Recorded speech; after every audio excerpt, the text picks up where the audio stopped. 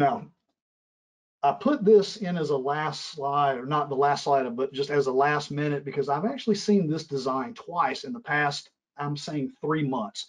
And I don't know why these are coming across my desk as, hey, what do you think about this, Brian? Well, I don't like it at all, and I'll tell you why. I've got an unclassified hallway. Let's say that this is I don't know, patient area, or maybe this is the back door. Maybe I've got a break room and I'm going unclassified up to the front, or vice versa. And I've got to step into an ISO 8 hazardous drug prep room. Again, maybe I'm doing high risk pre-sterilization weighing of testosterone to go to the injectables or whatever. I've got my depyro oven inside of here. Again, USP 797 says that I can actually have a room for pre-sterilization weighing activity as ISO 8 or better, and that's what I've done. But now I'm pulling unclassified air into a negatively pressured ISO rated space. The FDA will probably consider that an insanitary condition.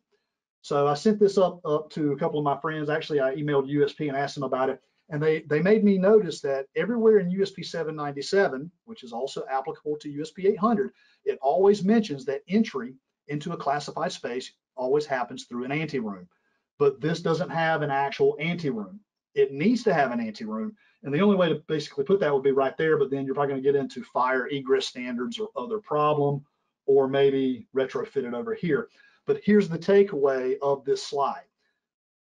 You do not pull unclassified air into an ISO-rated environment. That is going to be an insanitary condition, and I'm hoping, and what's interesting about this particular room, which has been in process for a while, the state board or whoever, whatever compliance has never caught that to say, wait, what are you doing again?